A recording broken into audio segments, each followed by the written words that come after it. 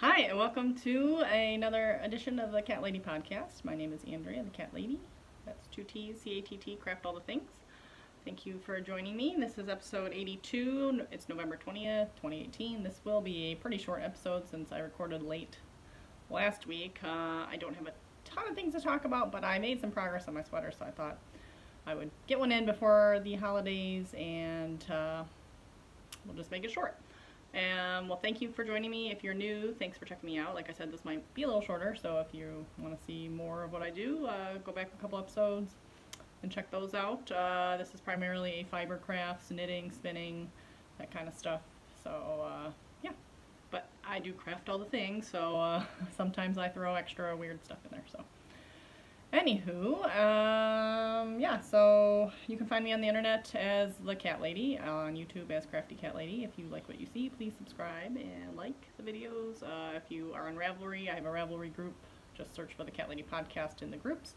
Currently, in podcast news, I have a craft along going on, so if you are making holiday gifts or decorations or anything that's holiday related, and any holiday, you can enter to win a prize.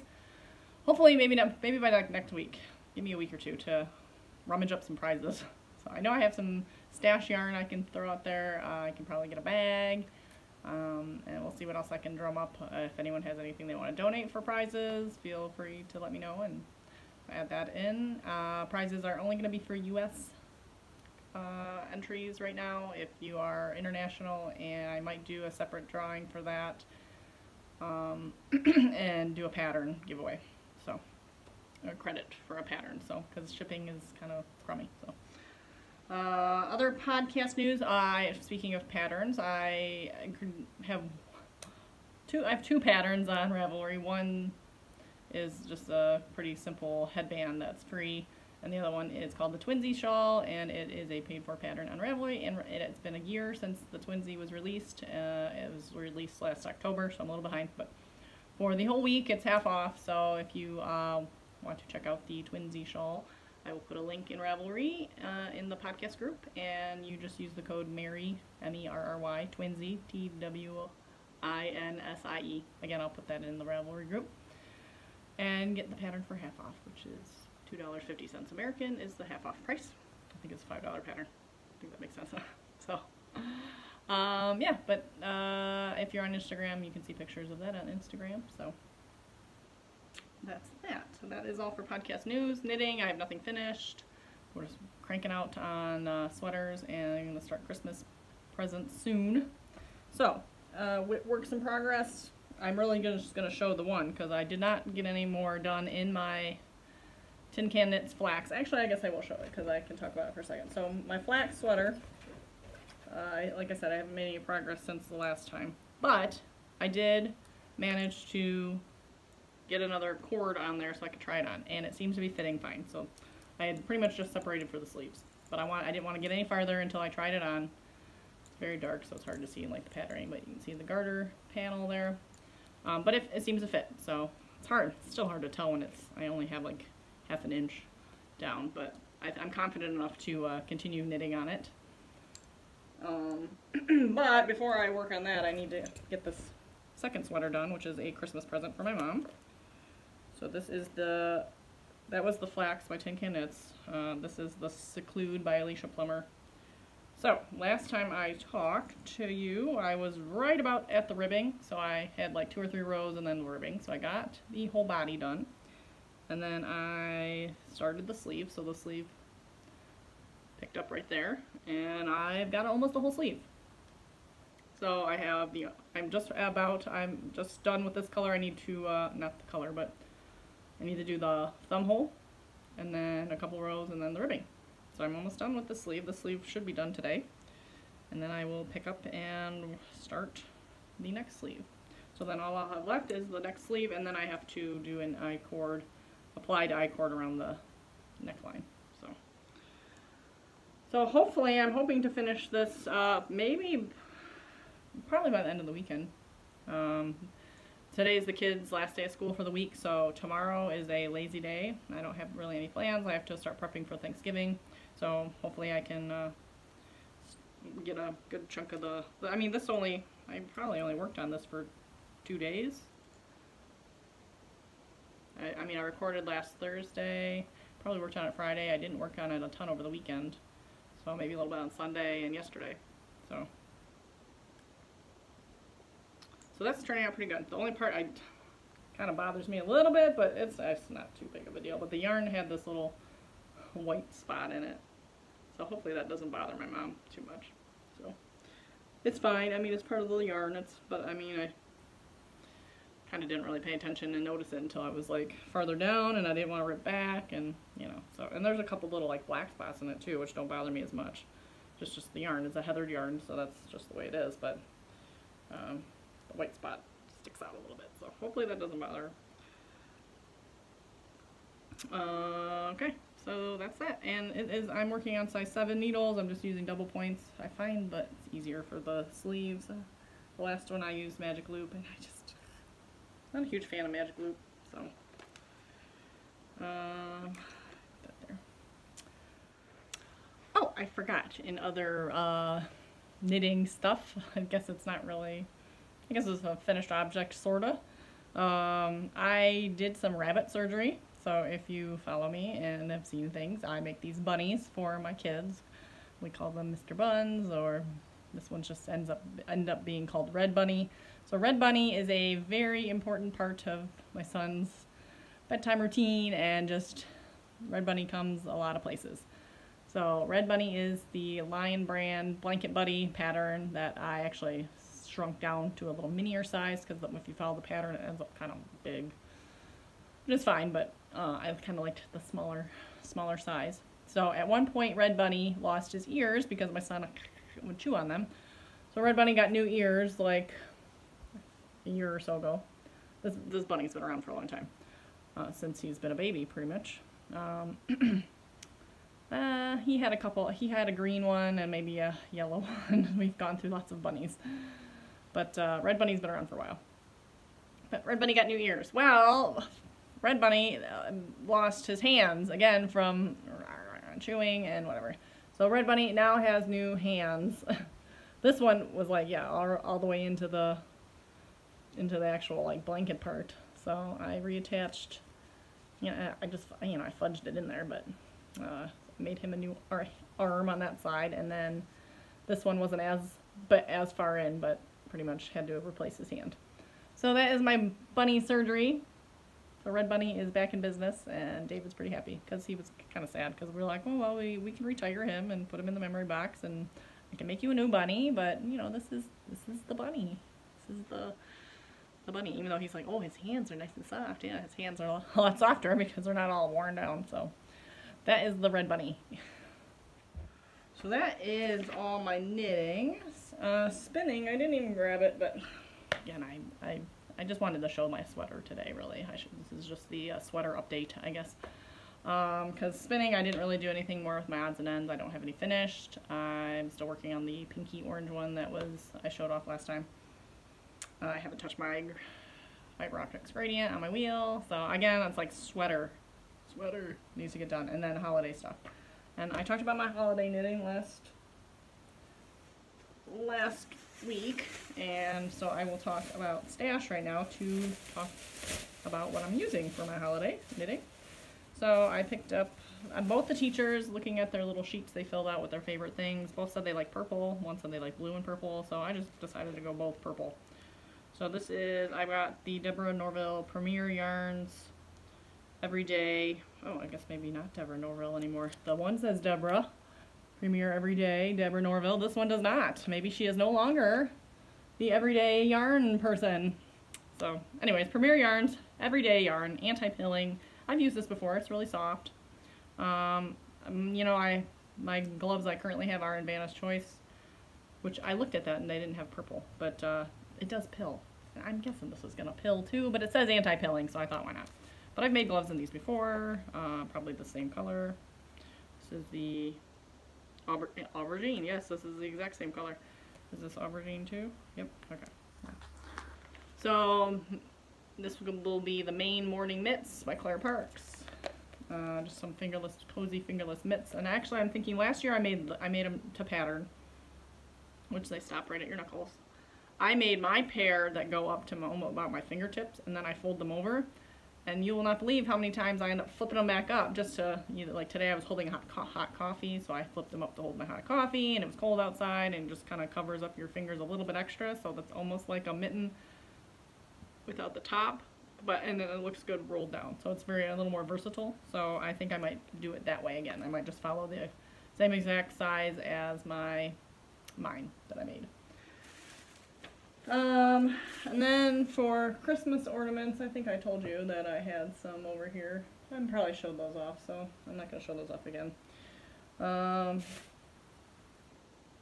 my scrap yarn blanket, I still got to pick out my minis for that, but that's it. So, but then for other stash, which I'm semi-regretting this purchase, I guess, and I am and I'm not. It's hard to say. I want to make another seclude for me. So I'm working on the one for my mom, and I thought this would be a really pretty combination for a Christmas sweater, but obviously I am not going to finish another one by Christmas. I'm not going to do that to myself. So do I wait till next Christmas to knit it in this color? Because if I knit it now, you know, if I start it like after Christmas, there's no way I'm going to save it for Christmas. But the yarn was on sale. Again, I just went with the Caron Simply Soft just because it was on sale. It was four skeins for $10. So they were only $2.50 a piece.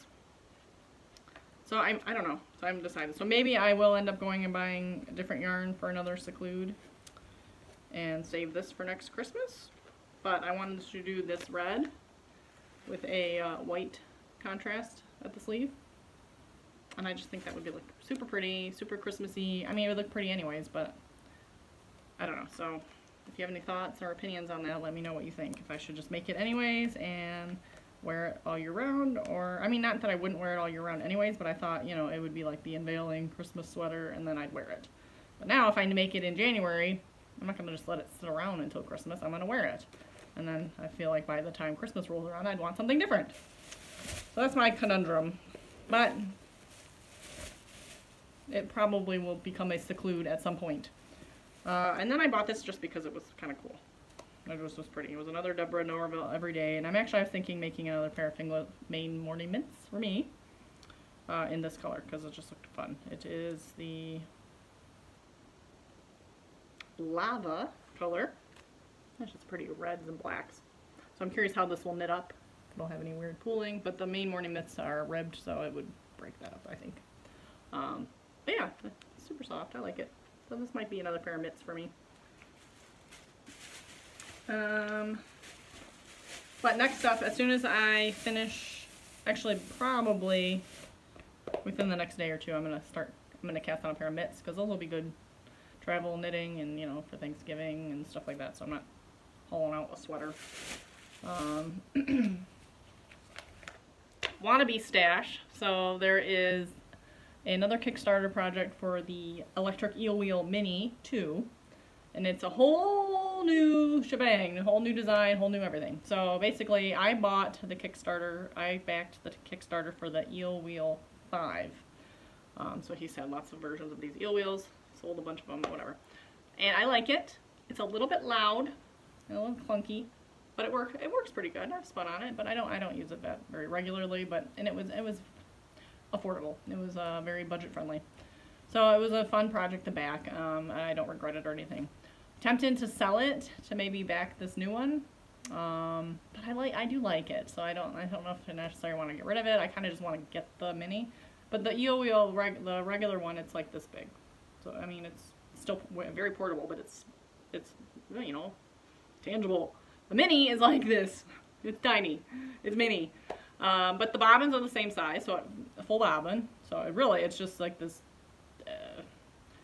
It's very bare bones, but it's made with like I think it's some sort of plastic because it's purple, which I love purple. So it's a purple colored, and it's got like ball bearings construction to make everything spin, and so it's like a lot quieter. It's a little faster spinning. Not that I spin super fast, like you know, I don't need it to go that fast anyways. I don't crank my original one up that fast anyways. But you know, everything just seems smoother, and it's the quieter, you know, everything, and it's a little smaller, so it's a little more portable. And it's like super like budget friendly. Like I could get the real bare bones basic package for $60, which is the unit and 3 bobbins. But the one I kind of really want is the plus package, which is you get 6 bobbins, which I really don't use extra bobbins, but you get a USB cord and an orifice reducer.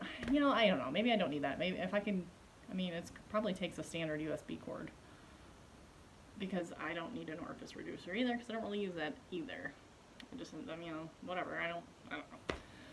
I don't notice an issue with that. So, but anyways, I don't know but it's $100 with shipping. So the other one's $70 with shipping, the other one's $100. And then they don't ship out until July. There's already thousands of people ahead of the line in front of me, so I probably wouldn't even get it until next Christmas. But it's Christmas time right now. I don't have the extra money to throw at it. You know, we're in the midst of Christmas shopping and everything. It's like, yeah, I don't know. So, but that is on my wish list.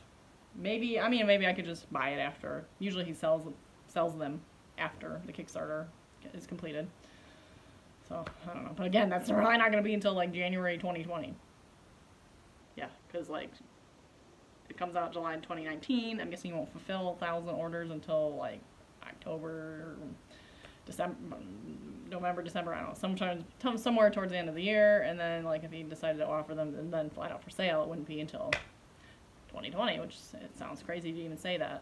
So I'm just forgetting everything today. So I forgot to show off, and this isn't. I'm putting this in stash because it's just too cute not to share. But I bought these at Costco, and there's like they're these slippers, but they're like super squishy, and they got little bunnies on it. And this came with 2 pair. This one's kind of a cable patterned, but they're like these like massive slipper socks. Plush fill lined. So yeah, these look amazing. I haven't tried them on yet, but oh, look at those. They look super cozy and super cute. I know they're gonna get a little dirty, but they got little non-grip or non-slip grippies on the bottom. So yeah, these are gonna totally be my house slippers. I know I should knit my own, but I don't know. These were like cheap at Costco, and they're too cute to pass off. So and they look nice and knitted. So I can just tell people I made them. I won't do that, but. That's a extra stash. That's it. So, life in review. I'm getting ready, geared up for Thanksgiving. Tomorrow I need to chop potatoes and chop some vegetables and get everything set up for that. I need to clean the house. I'm having my dad and his girlfriend and my grandmother over. So that'll be fun. Pretty low key. And then on Friday, the kids don't have school, but Jim has to go to work, so it's going to be another kind of pajama day, probably. I am not going Black Friday shopping. I maybe do some internet shopping, I don't know, but I don't do the Black Friday thing. I wouldn't mind, but I can't with the kids, you know, there's just no way. And with Jim working, I don't know, so. Usually, my Black Friday tradition is to make turkey soup, so I bought a 14-pound turkey, so I will probably, throw that carcass in a big old pot, and I got all the onion, carrot, celery, whatever to throw in there and let it simmer all day long. Like literally all day long. Like I'm wondering if I might want to try it in the Instant Pot this year. Or the crock pot. I don't know if I can fit that all in the Instant Pot or not, so. But that might, yeah, maybe I'll try something different. But literally it usually sits on the stove all day long. So, and I make turkey soup, and I think I still have leftover turkey. Maybe, you know, I don't know. I think I had leftover turkey broth from last year. Like a big thing of it, so. Either I need to take that out and make turkey gravy. I might want to take that out and make turkey gravy for it, for this year. Things to think about. Anyways. So, but I don't know, I just think the process of making the turkey stock is kind of fun, so, but then I always forget that it's in the freezer, and then I don't use it, so, but it's fun to make, and it's fun to eat when it's nice and fresh, so. And then Saturday, still on Friday, so we supposedly have soccer practice on Friday, which seems kind of weird. My dad's girlfriend and my dad are having her son and daughter-in-law over to my dad's house on Friday, and she kind of wanted us to stop in. Again, Jim's got to work, but me and the kids might stop over there. Sorry, I'm sitting on my feet and hang out, but the kids might have soccer. I emailed the coach today to ask because it just seems weird. Like, I don't know if they mistyped it on the flyer or if it's legitimate we have soccer. So I'm waiting to hear back from them because again, that seems kind of strange. Just, you know, holiday weekend, people are going to be out of town. I mean, we're available, we'll go, but yeah, again, you know, it's kind of semi-ruins some plans we could have had, you know, because I think, yeah, it'd be fun to just hang out at my dad's and not have to worry about it. And we don't, I mean, I could skip it, but, you know, we're paying for the program. I don't want to necessarily skip it, so that's not teaching my kids a good lesson either. Oh my gosh, my legs are asleep. So, I need a place to sit. I need, like, a chair. Saturday, then we will go with we'll meet up with my mom and that side of the family. And usually we meet for dinner at just a local restaurant, and, yeah, pretty low-key and nice to see that side of the family, because you can't fit everybody into one day, okay? Like, there was a time that we would try to fit 2 to 3 families in one day, because we have Jim's family, and then, oh, my feet are falling asleep. And then my mom, and then stepdad, and then my dad and his girlfriend, and so yeah. So we've kind of we kind of ended up with the Saturday schedule with my mom, so that works, and then kind of my dad and then Jim's parents get alternated for Thanksgiving. So last year we went to Jim's parents, and this year we'll do something with my dad. The next year we'll do something with Jim's parents, etc. But yeah, Saturday, so we'll do that, and then we usually go through the Wayne County Light Fest, if you are from the area. It is a drive-through light festival-ish thing. It's like a bunch of these, like, you know, light displays, look like Santa Claus and bells and Christmas trees, and, you know, they move and wave, you know, or like they have little characters that look like they're moving or jumping or whatever, snowflake falling, all these little light displays. And you sit in your car and you drive through it. So, but I used to do that with my parents as a kid all the time, so it's a good memory and fun to take the kids. We did that I'm trying to remember if we've done it once or twice. I think last year might have been the first year we did that, so this will be maybe starting a new tradition, so, because we're not really close to that area, so it just works out to do this. So, yeah, my kids are home for 5 days. Wednesday, Thursday, Friday, Saturday, Sunday. So I'm not really looking forward to that, but send me coffee, send me wine, chocolate. I'm gonna need it. But that's it. Christmas shopping is underway. We've got a lot of stuff done for the kids. We still have, like, extended family and stuff, but it's not even Thanksgiving, and we are ahead of the game, but you kind of have to do so with a lot of these kids' toys, because, you know, the hot and now toys, they sell out, or they're, you know, unavailable, or they jack up the price, so not that my kids are into the hot and now toys, but there was a couple we ordered that were on the top toy list, so it'll be nice it's just nice to get that out of the way. Lastly, I will talk about a couple podcasts that I've been listening to. After that Fiber Friends tag, I stumbled across a couple new to me podcasts that I've been checking out. So one of them is Buckaloo View, and it's a woman who lives on a farm with that name, Buckaloo View Farm. So she does dyeing and spinning and knitting and all sorts of stuff on her farm, so she's been interesting to watch. And then Hooked on Owls is she crochets and knits, and she makes the cutest little amigurumi things, and she's actually semi-local to me, so I like have been catching up with her. And then of course my old favorite, the Wayward Skein, which is Lynn, who's Toll Baby, formerly of the Two Tangled Skeins. So I've been keeping up with her, and that's been good. And then the Reluctant Sisters podcast, she's been back, she took a break for a bit, and so she's been back. Adrian is the Reluctant Sister on Instagram, and yeah, she's been being fairly regular with her podcasts and vlogs, so that's been fun to keep up with. I did call out to her to see if she wanted to do a joint knit along or craft along or whatever, maybe next year. So maybe we'll do something fun as a joint podcast thing. And that's all I got. A little rambly, sorry. I really just wanted to show off my sweater update, because maybe by the time I podcast next, this sweater will be done. And maybe I will put some more rows on my flax, and, well, probably not, because maybe I'll have some gloves done. So I might have a lot more done, and I still gotta get out the Christmas ornaments and so much stuff. So, but that's all I have. I hope everyone has a wonderful Thanksgiving, and don't eat too much and don't shop too much. If you do Black Friday shopping, be careful and have fun.